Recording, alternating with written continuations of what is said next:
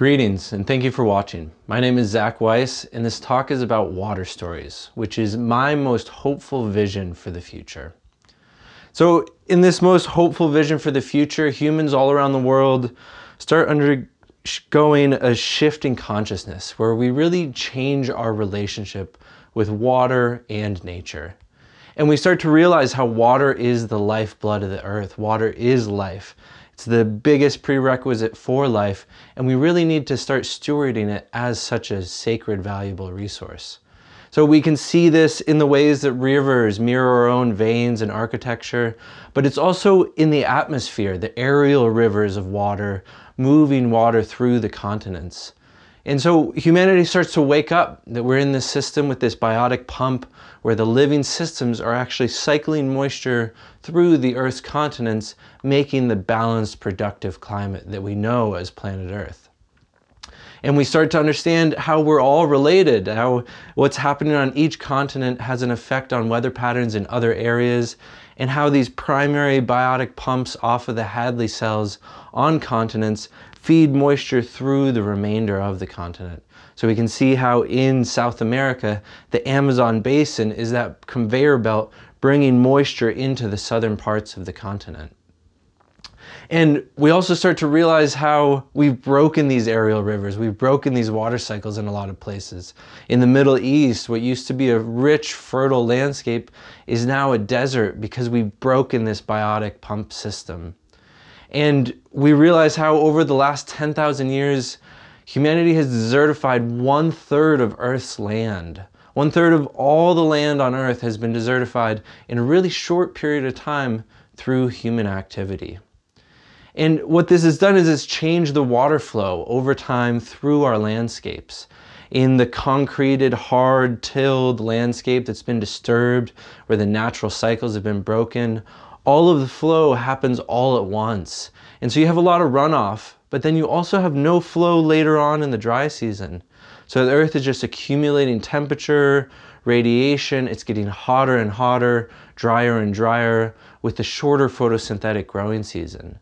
Now in the original state, the landscapes are rich of vegetation, and much less of those storms is runoff. It infiltrates into the ground, it feeds through the cycles, and then those living systems are actually cooling the air, 590 calories per gram of water that they're transpiring. And so in the one situation, we have all the water rushing through at once, causing erosion, risk, causing flooding and damage, but also causing drought and then fire later on in the year. And in contrast, we have the rich, vegetated, full water cycle that balances the temperatures and moisture availability. And so this is what that looks like on the land. This is Manhattan, Mannahatta, under indigenous stewardship and under colonial stewardship. And we can see really clearly just with this one image how obviously these two landscapes are going to have different temperatures, different amounts of life, different amounts of productivity. And so we're actually breaking the living systems of Earth. And it's putting our communities in crisis. It's creating these issues all around the earth of flood, of drought, of fire, of water scarcity, of refugee crises, of war. And so in this most hopeful vision, humanity starts to wake up bit by bit and it starts to spread quite quickly. And we start to realize that this is our legacy, but we also have the power to reverse it. We can leave a different legacy if we change our relationship with water and nature. And so that's really done by transforming watersheds into water catchments. Life is ever complexifying and diversifying those water catchments. We've drained them into watersheds. We need to turn them back into water catchments, where the life-giving force of rain is infiltrated into the earth and feeds into the groundwater table. And so this is where I should mention, this is something we're doing. This is what I'm putting all of my daily energy into. We've assembled this team of talented creatives to make this vision in reality. So this is my hopeful vision for the future, but it's also what I'm working on every day with Water Stories. So I hope if you're inspired by this, you join us at waterstories.com, where we're going to start building this community of action.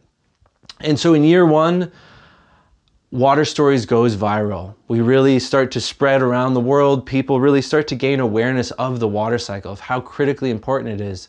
But much more important, we train 1,000 practitioners from all around the world. These 1,000 practitioners should start roughly 100 or more new businesses spread out over 50 different countries, and they're going to each be developing their own projects. So at least 1,000 different projects all around the world. So at the end of this first year, our early tribe is forming, the people who really feel called to work for water and start to establish a legacy that's something different. And in our pre-launch, just 1 month into it, we're already in 79 different countries. So it seems like a pretty realistic possibility to hit 50 different countries that we have practitioners in. And so we're going to release all of these educational pieces. We're going to release an animation about the full water cycle, how the full water cycle functions, how trees producing hygroscopic microorganisms are actually seeding moisture in the air into clouds and then rain, and those temperature impacts are creating this conveyor belt of the biotic pump. This is the full, healthy, natural water cycle. We're also going to release an animation about the watershed death spiral. How when humanity clears the forest, drains the wetlands, builds hardscapes, roads, and buildings, we change how the water cycle functions. We make it so that storms can't enter because of the heat domes off of all these open, exposed areas. But then when the storms do enter, they're so destructive that all that water runs away, causing flooding, but then also causing drought and then fire. And so this is really a feedback loop of the desertification of the water cycle and something I call the watershed death spiral. We're also going to release an animation about the revived water cycle, how humans with our actions can actually be responsible for taking that watershed death spiral and turning it back into a full, healthy, functioning water cycle. We're going to release a series of films, the first being Desert or Rainforest, about Walter Yeni and his project at the Canberra National Botanical Gardens, where they created an artificial rainforest by storing and cycling moisture. We're going to also feature Rajendra Singh, the waterman of India, in a film called Reviving Rivers, helping people understand how through this movement they've revived 7 rivers in this region of Rajasthan. They've lowered the temperature 2 degrees Celsius. They've brought water back to 250,000 wells, impacting 1 million people. Really incredible story. Then this all leads into the launch of our core course, where we've been working on this course for the past year now, and we're trying to take all the information I've gained from Sepp Holzer, from Rajendra, from all these different water leaders around the world, and distill it into a format that people can digest so we can train as many people like me working around the world as possible, as quickly as possible. So this core course is going to build the foundation of knowledge and information for you to begin a career as a water practitioner. So year 2 is really about tending this flame. We've gotten this early tribe starting to form and scaling up. Where at the end of the year 2, we have 10,000 practitioners around the world, roughly 1,000 businesses hitting 75 different countries. Now people are continuing to do projects, so we should have 20,000 projects at this point. And this is where the community really can start coalescing and getting strong. Now we have people all around the world engaging in projects to restore the ecosystem. They're using the tools we have available, the resources that their communities have, to create a beneficial impact on water and on the natural ecosystems of that environment. So we really start to have these biotopes all around the world, beautiful little areas of food, of vegetation, of wildlife, where we're storing the water on the landscape. We're creating terraces to increase infiltration. We're developing forestry systems that will feed us long-term and the surrounding wildlife. And we're really starting to make a lot of examples like this one in Tamara, where this is the before picture and then the after, where we're just storing rainwater, but we're changing the trajectory of watersheds as a result.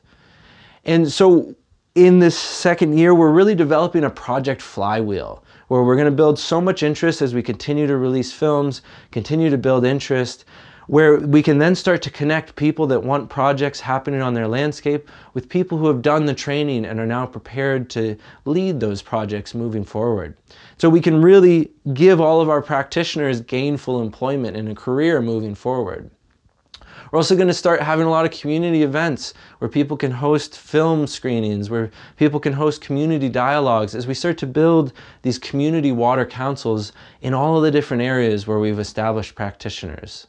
So now we're starting to really develop and curate these people who have the same skills as a Rajendra or the same skills as a Sepp Holzer, and they can actually bring water back to land, and they're actively working all around the world. So in year 3, water retention really starts to go mainstream. Now by the end of this year, we have 50,000 practitioners, 5,000 businesses, 100 countries, and 100,000 different projects. And now at this point, we're going to really have this wave of public awareness where people realize we can actually make a meaningful difference on climate change, on desertification, on water scarcity, all by working with the natural forces. So this is where communities are really going to start gaining steam, where these community water councils can make decisions of how that community should handle their water, should handle their resources for the maximum benefit of a better common future. So we have all these Sepp Holzer types who now have seen the results of their work. They're very emboldened and confident because they've had successful projects, and they're now ready to move more and more projects forward. They're ready to lead others down this path as we slowly and steadily start to restore the planet. And so we have more projects like this in Dayton, Montana, where in just a shorter period of time, we took this degraded wetland that had a airstrip built through the middle of it and made this ecological oasis that now supports every type of wildlife in the area. We have more projects like this in India, where we've taken this dry drainage that has a seasonal monsoon with water raging and then is dry for so much of the year, communities running out of water, to having a healthy water source, to animals having a water source, and to the earth slowly being recharged by this water body and this water landscape. And so we're regreening more and more of the earth. The trees and the vegetation are cooling more and more of the temperature, and we're really starting to build that hydrology in the landscape. So now Water Stories is really becoming a hub for projects and for careers, where people can undergo training and immediately move into gainful employment, restoring the water cycle. And now we have so many projects happening all over. We're going to really start to see meaningful gains in habitat, in wildlife, in the amount of areas that these other living beings that inhabit our planet can be able to get what they need for a really healthy, vital existence. So we're creating habitat for bees, for birds, for wildlife. We're really starting to have ripple effects, not just on the human quality of life, but on the quality of life on the planet at large. And this is where the downhill momentum really starts. People believe not in the tongue, but in the eyes, in seeing results. So now that we've got all these practitioners practicing all over the world, developing successful projects, in each of these communities, people are going to see the results. They're going to see how the rains recharge the landscape, and they're going to want that.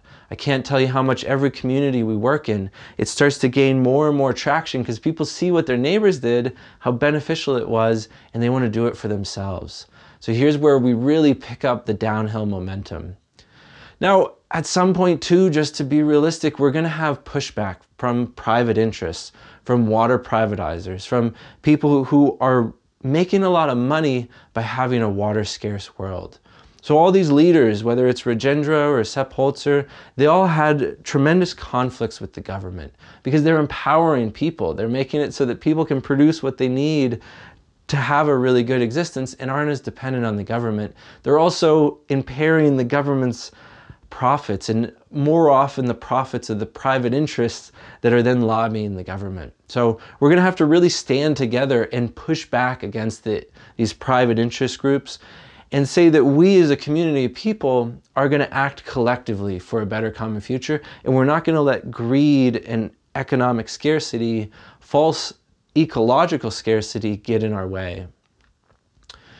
And so at year 5, if we're successful at this, we can really start to make a public sector push where, we have 100,000 practitioners, 10,000 businesses in 125 countries We have 200,000 projects all around the world. So we're really starting to gain a critical mass. And now we can start to divert public funding into these projects. We can start to look at watersheds as a whole and how damaging our current transit infrastructure is.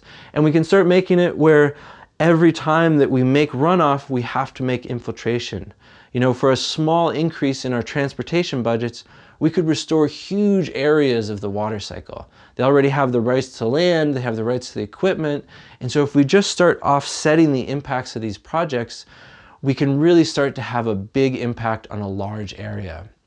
And so all around the world, we have these decentralized water retention projects. Whether it's happening in private sector or public sector, we have enough people interested in this that they keep moving it forward. And we're also going to really need to stand together and say that water is a basic human right, that water cannot be privatized, that water is for the benefit of the living beings on that landscape. And we create legislature that gives people the ability to hold water on their landscape. So many countries around the world, it's illegal to store rainwater in the earth, to impound water on the landscape. So in order to restore the hydrology of these degraded, drained landscapes, we really need to change these regulations so that we're not asking the people who are restoring the planet to also break the law in the process. And if we can do this, we're really going to start to see that communities more and more become water secure, food secure, climate secure, where they're controlling the swings in the climate. They have a more balanced, even climate. They have plenty of water, whether for drinking or agriculture or for wildlife, and they have an abundance of food. And so in year 7, we're really just continuing down this path. At this point, you know, we're going to grow to 500,000 practitioners around the world, 50,000 small businesses in 150 countries, with 1.5 million projects, because these people are going to keep doing projects. So this is where I really see our final surge of growth coming, where now we're really starting to receive the benefits of the forest. They're infiltrating the rains, protecting the waters. Those roots are allowing that water to go down into the earth to recharge reservoirs. There's healthy fungal banks all throughout the forest. The fungal spores are providing additional precipitation nuclei to create more rain. We've restored our mangroves and our waterways so that we're filtering that water as it's moving through. We've reduced the dead zones in the ocean. And we've really created these productive habitats that produce a lot of food for human consumption, food for wildlife, food for insects and pollinators. And we've created a lot of farms that look like this, where the farm is storing water instead of draining it away, where the farm is farming ecosystems, developing really healthy habitats that they can then produce a crop off of. And through this, we're going to have more and more water sources. Slowly, our water scarcity is going to slowly dissipate as we recharge more water into the earth. We're going to have more spring water sources for drinking water. We're going to have more flow through the rivers and the creeks, especially during the dry times. So we can really restore the health of all of our waterways and our hydrology. And around year 9, year 10, we're really getting to the point where we've rebalanced much of the climate on Earth. We have 1 million practitioners around the world, 100,000 small businesses in all countries around the world, more than 5 million projects, and now maybe we're starting to reach market balance where we have 1 practitioner for every 7,000 people on the planet. That seems, if anything, a little bit too low, because all around the earth, people can be helping others restore their landscape, work for their water, work for their land, and for their future offspring, for their progeny. So now we're really starting to have an impact on these global biotic pump systems where we've restored healthy forests and they're driving moisture deeper and deeper into the continents, where we've dissipated some of the tension that's happening in these systems. So we create all this high pressure, it increases the force of these storms that we have coming through the landscapes. So as we allow that pressure to enter, we also reduce the severity of our extreme weather events. And we've got beautiful places like this all around the world where there's an abundance of water, there's an abundance of food, there's a really healthy, thriving landscape. So we can take this earth that we've inherited, where humans have desertified 1/3 of it, in just 10,000 years, and we can regreen the whole thing. It looks like different things in different places, but everywhere we can work with water and we can work with nature to create a better common future for all life that inhabits that area. So we can make conditions again where this tree, Big Mama, when it was young, you could drink from any source of water on Turtle Island in North America. Now there are whole states where you can't even fish or swim in the water because it's so polluted, it's so toxic. But through this restoration and regeneration of the water cycle, we can create these conditions once again where all of the water we have is pristine, all of the water we have is healthy, and our ecosystems are really going to come back to life as a result. So we have this we have this potential to harness the power of the water cycle. Water drives so much of our global heat impacts. It's 70 to 95% of the global heat dynamics on Earth are driven by the water cycle. It's only between 7 and 20% that's driven by carbon. So when we work with water, we not only have a bigger impact, but we see the results on this timeline that makes sense. The first rainy season, people see the changes in their actions, so it can really start to gain steam. So hopefully you've been inspired by this possible vision for a really hopeful future, and you'll come to join us at waterstories.com, where we're really building a community of water restoration practitioners, people who can spread the word about the water cycle, people who are prepared to engage in water work on their own landscape or as a business for others, so that we can slowly and consistently build this movement to restore our beautiful planet.